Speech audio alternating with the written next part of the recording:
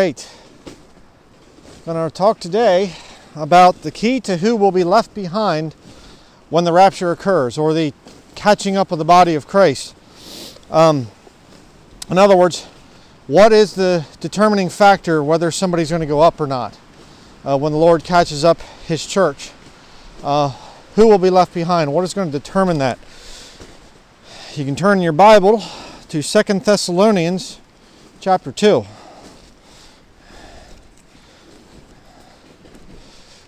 Second Thessalonians chapter 2.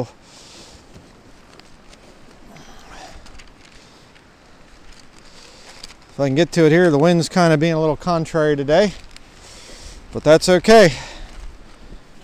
We love the woods, love to be out here in what God created and not in some stupid building that man created.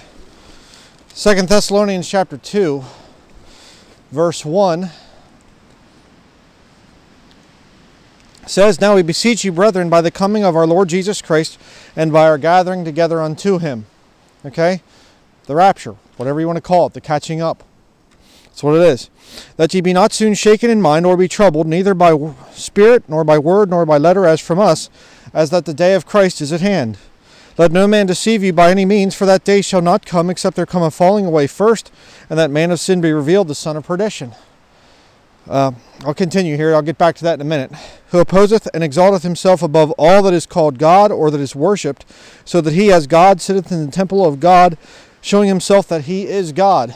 Now, many people are going to this passage and they're stopping right there and they're saying, see, the Antichrist is going to be revealed before the body of Christ leaves, so therefore that overthrows the pre-trib rapture. They don't keep reading. Every single one of these false prophets, they refuse to read the next couple verses because it overthrows their wicked satanic doctrine. Verse 5, "Remember ye not that when I was yet with you I told you these things?" Paul's referring back to his first letter in 1 Thessalonians chapter 4 and chapter 5. "And now ye know what withholdeth, that he might be revealed in his time." The Antichrist be revealed in whose time? His time. Who's the his? Jesus Christ. Right now, this time that we are in, you get saved, you're in the body of Christ. Somebody in the future, that's not true. Someone in the Old Testament, they weren't in Christ. The only people that are in Christ are Christians right now in this time period. Verse 7, "For the mystery of iniquity doth already work, only he who now letteth will let until he be taken out of the way." That's the body of Christ there. Holy Spirit is letting, hindering, in other words, the Antichrist from showing up, but the Antichrist can't show up until the body of Christ is removed. Remember that the Holy Spirit and Jesus Christ are one and the same being. Okay? Remember that. They're not two different beings. Unless you're Trinitarian. Verse 8, "And then shall that wicked be revealed, whom the Lord shall consume with the spirit of his mouth, and shall destroy with the brightness of his coming." See Revelation 19 if you want to see that being brought to fruition. Verse 9, "Even him whose coming is after the working of Satan with all power and signs and lying wonders." Again, compare that to Revelation 13. "And with all deceivableness of unrighteousness in them that perish, because they received," here's the key, "they received not the love of the truth, that they might be saved." Wait a second. This is Pauline epistles. Okay? Understand that. This is Pauline epistles saying there's a condition there on salvation. It doesn't say they didn't believe. They had unbelief and therefore they didn't get saved. It says they received not a love of the truth that they might be saved. I'm a Christian, but I reject all sorts of things that appear in the King James Bible and add all sorts of things that are not in the King James Bible. No, you're not a Christian. You receive not the love of the truth that you might be saved. Well, I can be a Christian. We can agree to disagree on lots of doctrinal issues. No, we can't. No, we can't. There's only 4 things in the New Testament, in the Pauline epistles, that we can agree to disagree on. Diet, celebrating of holidays, head coverings. I always forget the 4th one. Those are the things where it says, "Let every man be fully persuaded in his own mind." Not a big deal. We can agree to disagree on those things. Okay? But you can't agree to disagree on major points of doctrine. You'll never see that. Paul says, "Mark them which cause divisions and offenses contrary to the doctrine which ye have learned, and avoid them." He doesn't say, well, just, go together and worship at the same church. He doesn't say that. Let's continue. Verse 11. They received not love of the truth in verse 10, that they might be saved. Look at verse 11. And for this cause God shall send them strong delusion, that they should believe a lie. Isn't that interesting? They receive not love of the truth. What do they want then? A lie. God obliges them. It's been well said that the worst thing God can do to you is to let you have what you want, or let you have your way. And that's very true. I don't want the truth that the Trinity is not found in Scripture. I don't want the truth that the King James Bible is God's perfect word. I don't want the truth of there's no church buildings. Hello. Yeah, I'm not in church right now. It's terrible. It's a Sunday as well. Oh, man, I'm so unfaithful. Isn't that just awful? I mean, what a terrible place to be out here in what God created. I should be in what man created, right? Wrong. You see, there's all kinds of things that people do. They say, I'm a Christian, and yet they reject truth. Isn't that something? And what does God give them? Exactly what they want. In the time of Jacob's trouble, you will be worshiping a man. And he will be a trinity, I might add. Antichrist, the beast, in other words, the false prophet, and Satan, the dragon. 3 of them on the earth. A holy trinity? Oh yeah, yeah. I guarantee you. But let's continue. For this cause God shall send them strong delusion, that they should believe a lie, that they all might be damned who believed not the truth, but had pleasure in unrighteousness. These people have pleasure in unrighteousness. That's why they don't like it when you say you need to repent of sin. Oh, repentance is no part of the gospel. There's nothing about repentance in the gospel. That's a lie. That's a false doctrine. Why? Are there certain sins you don't want to give up? I guarantee you, I love to be told about repenting of sin. I love it when the Lord says, hey, clean that up, get that out of your life. It's hurting you. All sin is negative. I mean, what kind of a weird God do you serve if he comes along and he says, hey, you got some really bad things in your life that's poisoning your health and destroying you financially and whatever else, but you don't need to give those up. I won't even convict you of those things. You can just go on and continue in those sins and not even bother. What kind of a God do you serve? You weird people out there that say there's no repentance of sin to be part of salvation. Sounds like you believe a lie, and that you love a lie, and that you don't love the truth. Huh. I thought that the people that are lost, it's just because of their unbelief. Salvation is automatic. It's there, and whoever wants salvation, all you got to do is just believe it. You don't even have to ask God. You just take salvation. You say, I believe I'm saved. Well, that was great. They're going to be left behind and go right into the time of Jacob's trouble. And ironically, these same people that pervert the gospel are teaching, more and more of them, that they are going to go into the time of Jacob's trouble. There is no pre-trib rapture, they say. Well, they're absolutely right for themselves. Isn't that strange? Isn't it strange that they don't want the truth? They to receive not the love of the truth, that they might be saved. They love lies. Verse 13, but we are bound to give thanks always to God for you, brethren beloved of the Lord, because God hath from the beginning chosen you to salvation through sanctification of the Spirit and turning from unbelief to belief. That's not what it says. It says belief of the truth. There it is again. Belief of the truth. Oh, that just sounds like such a tough condition. Oh, I just can't believe it. I mean, you either say a prayer and then you're in, or you just don't have to say a prayer and you just believe mentally. It's not what it says there. Notice it says, God hath from the beginning chosen you to salvation. You don't choose God. He chooses you. You come to him on his terms. You say, what are those terms? It is a faithful saying and worthy of all acceptation that Christ Jesus came into the world to save church people that are faithfully attend and are there every time the doors are open. No, sinners. You want to get saved? Are you a sinner? Do you deserve hell? You say, yeah, I'm a rotten individual. Do you think you could ever make it into heaven by your own good works? You say, are you kidding me? Never going to happen.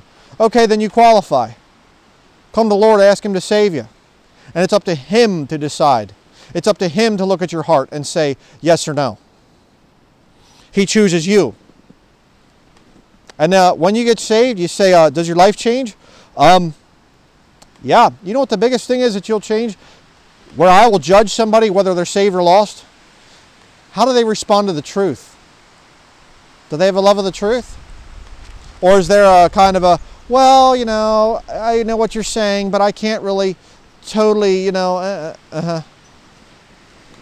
Let's continue. Whereunto He called you by our gospel to the obtaining of the glory of our Lord Jesus Christ. He called you? Huh. You didn't make an intellectual decision, in other words. He called you. Interesting. Verse 15, therefore, brethren, stand fast, and hold the traditions which ye have been taught, whether by word or our epistle. Don't compromise, in other words. Now our Lord Jesus Christ Himself and God, even our Father, which hath loved us, and hath given us everlasting consolation and good hope through grace, comfort your hearts and establish you in every good word and work. Huh. You know, if your system of belief showed up in the last 100 years, it's false. You say, well, but praise God, brother, we got a Baptist church here, an independent, fundamental, local Baptist church, local New Testament church, whatever that is. And we got this thing, and it dates back to the 1800s. Old-time religion. We got the old-time. How about going back 500 years ago, 1,000 years ago? Where are the Baptist churches? They're not there. Well, that's because things got better?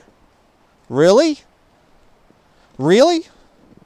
You know, if you study church history, you'll see that the true saved church has always been a very small number of people. And they usually met out in places like this. What God created.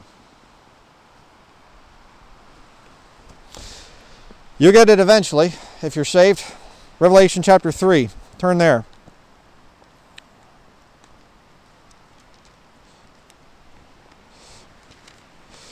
Revelation chapter 3. Beginning in verse 14.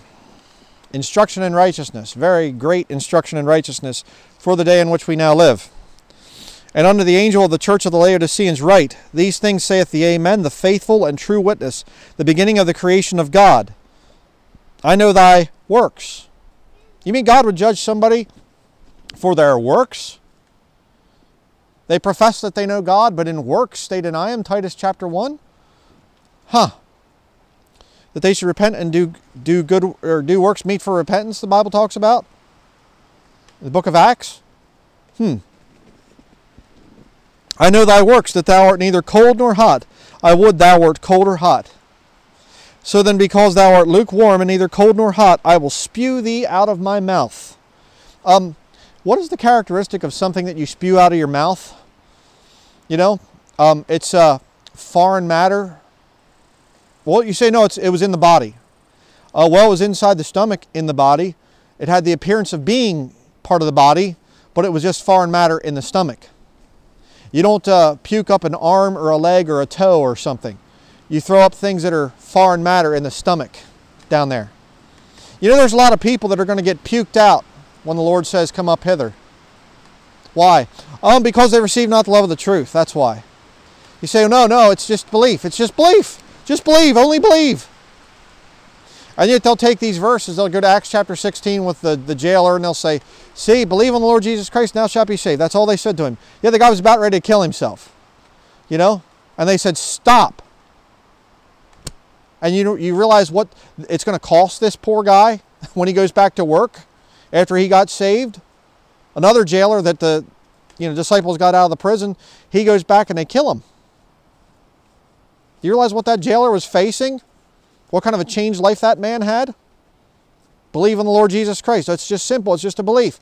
Oh, tell that to that guy. Just about ready to kill himself. He gets saved and his whole house with him. And he has to go back to work and face his bosses. And he's in a military type of position. Where you give up your rights and things at any time. Not just modern American military, or modern whatever military. You better believe those Romans would have killed you. Of course they would have. And the guy lets a bunch of prisoners escape. and converts to what they were in prison for? And you want to tell me that his life didn't change? You're crazy in the head. But let's continue. Because thou sayest, I am rich, and increased with monetization on YouTube. Well, excuse me, I read that wrong.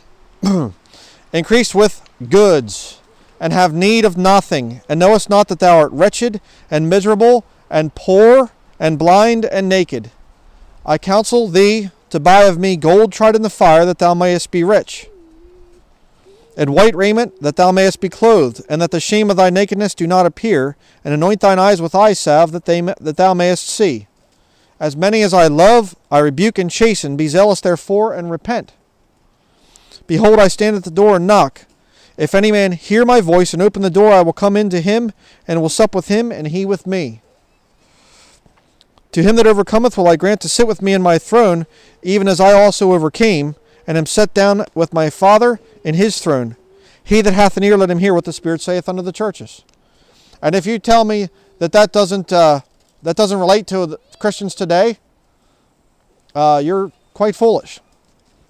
Sorry, I got my son on camera over here acting silly and things. All right, son. Hey, quiet down, please. Quiet. All right, sorry about that. We're back. Chapter 4. So you see that I believe, instruction in righteousness, that the church ends in a time of apostasy. Obviously, you don't need Revelation chapter 3 to prove that. The time will come when they will not endure sound doctrine. You know, there's so many scriptures. 1st and 2nd Timothy talk a lot about it, about people not enduring sound doctrine and whatever else in the end times. Certainly. Now let's look at chapter 4. Verses 1 through 4. After this I looked, and behold, a door was opened in heaven, and the first voice which I heard was as it were of a trumpet talking with me, which said, Come up hither, and I will show thee things which must be hereafter. And immediately I was in the Spirit, and behold, a throne was set in heaven, and one sat on the throne. And he that sat was to look upon like a jasper and a sardine stone, and there was a rainbow round about the throne in sight like unto an emerald. And round about the throne were 24 seats, and upon the seats I saw 24 elders, sitting clothed in white raiment, and they had on their heads crowns of gold. Okay? Very, very interesting, because, you know, I believe that when we get there, it's going to look something, not the trees here, but it's going to look something like this, but it'll be a sea of glass. It's going to be nice and cold. Can't wait. The Lord, his realm is in the north, the Bible talks about. The sides of the north, back in Isaiah chapter 14. Satan was trying to take over it there, Lucifer. But just an interesting little side note. But again, we see this thing here of John gets caught up. And I've done plenty of studies on it and things. I mean, typology definitely is there. It's an amazing study. When you look at the sound of a trumpet, the voice that sounds like a trumpet, and the Bible says 2 times the trump of God, not the trumpet of an angel, the trump of God sounds and calls up his sheep. Jesus says in John chapter 10 about how that my sheep hear my voice, and I call them by name and lead them out. You know, I mean, it's an amazing thing to study. But again, what happens there? The Laodicean people, the people that don't have love of the truth, that say all the things, I'm rich, I'm increased with goods, you're concerned about your job. That's why you don't really want to get saved, you see, because then all of a sudden your coworkers are going to turn against you. You see, you can play Christian online or in your little church building, but you don't want to have to actually go down and have a testimony, a changed life there, and go against people that are using profanity on the job site and whatever else. You don't want that, because that would, you know, you might actually even lose your job. You know, you certainly wouldn't get promotions, you know, if you had a changed life testimony. You know, so you got to kind of avoid that stuff there, you know. You see? I've been around for a pretty good amount of time, okay? I'm 43 years of age, all right? I've seen some things in my life. I've talked to a lot of people, all right? I don't show a lot of my witnessing that I do in person. I don't show it on camera. I mean, what better way to ruin the moment of somebody coming under conviction and you're sticking a camera in their face and saying, I'm going to put this on YouTube. You know, yeah, brilliant, but, you know, whatever. But the whole point is, I've seen the excuses that men make. I've seen the things that people come up with, and they say, you know, well, you know, I don't know if I'm ready yet, and whatever else. And you know, it all revolves around one thing. They don't want the truth. They want to have pleasure in unrighteousness. That's why the world hates Christians so much. Because we come along, we spoil the fun. We say, hey, you shouldn't be getting drunk. They say, well, it's New Year's Eve. Yeah, well, New Year's Eve, there's no scripture in there saying you got to celebrate the new year, you know, whatever. What are you doing there? You're getting drunk. You're drunkenness. It spoils the fun, doesn't it? You're such a killjoy, you know. Coming along and saying to a woman that's, you know, dressed and looks like a man, you say, hey, you know, you ought to put a dress on. You ought to look modest. You know, oh, that just ruins things. You know, or if you have a wife that dresses modestly and you take her out in public and it makes other women feel uncomfortable, and we shouldn't do that. You know, and saying that only the King James Bible, you know, if you speak English, and oh, come on now, that, you know, and rock music is wrong? Yeah, it is. It's satanic. You see what I'm saying? Why do people reject Jesus Christ? Because Jesus Christ said in John chapter 14, verse 6, I am the way, the truth, and the life. No man cometh unto the Father but by me. What did he say to Pilate? Pilate's there, and he says, what is truth to Jesus? He's looking at him. Jesus Christ is truth personified. And some of you don't like that. You want your little Jesus that doesn't judge things and doesn't have such a problem. I mean, it always cracks me up. People get so offended at some of the things I preach and sins I come out against and rebuke. Do you think God's going to be less harsh than me? The Bible says, knowing therefore the terror of the Lord, we persuade men. Do you get terror from me? Who am I? Hey, you don't like the video, shut it off. All right? I'm not going to come to your house and beat your door in or anything. Whatever, you don't want to watch me, just go do something else. But you're not going to get away from God. And someday you're going to stand before a holy, righteous, pure God that never messed up one time. I've messed up plenty. God doesn't.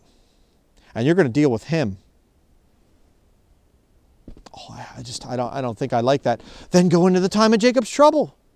Don't worry about leaving. And again, it cracks me up. These posties, they come out and they'll say, oh, we're going to have to suffer. We're going to have to suffer. You know, the church has got it so easy right now. And I laugh at that time and time again, and I say, you have it easy? I don't. Other Christians don't. Family members turning against us, losing jobs, poor health, financial problems. We got all kinds of problems. I can't wait till the Lord says, come up hither. But some of these posties, you know, oh, you know, it's not that bad right now. Well, maybe not for you because you're lost. There's that truth again. Boy, it stings, doesn't it? I mean, you probably ought to make some videos exposing me now because I brought out some truth. That wasn't so good of me. You know, yeah, let's go ahead. Finally, let's go to Romans, the book of Romans. Or no, not Romans. I was thinking about another verse there. Ephesians chapter 5. Excuse me. Romans is a good place to go to if you want to get more scripture and things proving what I'm saying. If you want more truth, you know. Ephesians chapter 5. And we'll go call 911 here. Verses 9 through 11. Very interesting portion of scripture here. You know, you'll see that a lot in different parts of scripture. You'll see the thing of verses 9 through 11 are usually very interesting. But check this out. Ephesians chapter 5, verses 9 through 11. For the fruit of the Spirit is in all goodness and righteousness and truth. Do you have the fruit of the Spirit? No, I don't have to, because I have a profession of faith. I don't need to have any fruit. I don't need to bear any fruit. You know, I can just profess that I am saved, and that's it. Doesn't matter. That's not what it says. The fruit of the Spirit is in all goodness, righteousness, not self-righteousness. You see, self-righteousness is, I'm a good person. I don't deserve to go to hell. I don't have to come to God and ask Him to save me. I don't need to repent of sin. That's self-righteousness. Okay? Righteousness, God's righteousness, if you're displaying God's righteousness, that's a totally different thing. And what will it lead to? Truth? A love of the truth? Yeah. God's truth. Do you love God's truth? Sanctify them through thy truth. Thy word is truth. Are you willing to make a fool of yourself to be called a King James only? I'll be honest with you. I'm not actually King James only. I'm really not. I use all the versions. I like to attack the other versions. I'm a King James Bible believer. All matters of faith and practice. Right here.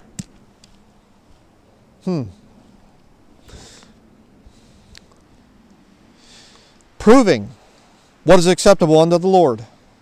Proving? You mean you would actually take stands for absolute truth? Absolutely. And have no fellowship with the unfruitful works of darkness, but rather reprove them. That's what we do as Bible-believing Christians. And you know what? Let me just be real straight with you here. I'm looking forward to the time when I no longer have to fellowship with you people out there that are lost and have heard the truth over and over and over and over again. You people that watch my videos and cut up my videos and try to make me a liar and wish for my downfall, I'm looking forward to no longer having to fellowship with you people. And I don't even, when I say fellowship, understand what I'm saying. I can't wait for the time when I get to leave. And deep down, I know you're looking forward to it as well. When there is no more Brian Denlinger or other Bible believers like myself online. We're gone. We're taken out of the way. Now you can have your system. You can be here on this earth. You can watch your filthy movies or sports. You can have your drunkenness. You can have your profanity. You can have your new versions or your Catholic friends. You can have whatever you want, and we're gone. But if you have any sense about you, you will realize, the key to whether or not I'm going to go up. How much do I love the truth? I had to come to a place in my life where I realized that my profession that I once had as a little boy, it was false. I wasn't really saved. And it was a glorious, glorious day when I finally died to myself. And I said, you know what? I need to be born again. And I got down on my hands and my knees and I cried out to God and I said, God, I don't know if I'm saved. I don't think I am. I need to know. I want the truth.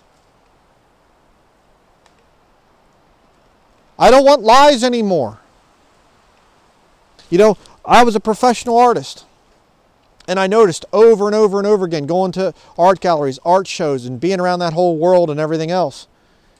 And there were so many lies in it. There was so much deception. And I used to watch television. I used to watch movies. And I remember the one time I watched a Hollywood movie and they said at the beginning, they said, everything in this movie, even the hardest parts to understand, it really happened. It's really true. And I was so fascinated by this movie. It was called The Ghost and the Darkness. It was about a bridge that was built over in Africa back in the 1800s. And there were these lions that were eating all kinds of people and stuff like this. It was called The Man-Eaters of Savo was the book. And I was so interested in this, I actually read the book, and it wasn't even close to what the movie said. They lied. And I got to a point where I realized, you know what? I don't want these lies anymore. I don't want to live the lie that I've been living, professing to be a Christian when I wasn't one. I don't want that life. And I also don't want the lies of what I'm part of. All the fake stuff and everything else, and all the nonsense materialism that the world had to offer me. And I said, you know what? I don't even care. And I basically walked away from the art world because I wanted the truth. If you're here today watching this thing, let me ask you a question. How much truth do you want? Will you come to the source of all truth? Right here? You say, but there's so many different denominations, there's so many different people, and they all disagree. Yeah, because they don't have a love of the truth. The Holy Spirit is not there to lead them and to guide them into all truth. You know, when Jesus was with his disciples, we're not going to go there for sake of time here, but when Jesus was with his disciples in John chapter 16, they said, how are you going to, show yourself, reveal yourself to us and not to the lost world? And he said, I'm going to send the Spirit of truth. That's what separates us. Okay? So that is going to be it. I do hope that you have been challenged by this. I've had a lot of people that are false converts. I've had them get saved. And that's a joy to my heart because I was once that myself. I was a false convert. I was trusting in my religious upbringing and whatever else to save me. Yeah, it's so funny because these people that attack me, they'll say salvation is just a belief. And yet that's what I once had. And yet they'll call me lost, but I once had what they now claim is the true salvation. And they claim you can't lose it. That's kind of a weird thing. But I had to come to a place where I said no more of that. I don't want that. I want the truth. And praise God, He saved me. God saved me. I didn't save myself with my intellectual belief. And since then, the Lord has shown me more truth than I can even handle sometimes. And I praise the Lord for it. I know that the day comes when the Lord says, come up hither, I'm leaving. Do you know that? You say, well, I'm part of we're part of the Catholic Church and we would have some disagreements with you. And do you know that you're going to go up? Do you know that if you died today, do you have an assurance of salvation? That's what life is about, brethren. Not brethren. That's what life is about, friend. If you're a brethren, well, you already have the assurance of salvation. I'm saying, if you're out there watching it, what's more important than your eternity? Not one thing. So that is going to be it. I do hope you've been challenged by this video. Thank you very much for watching.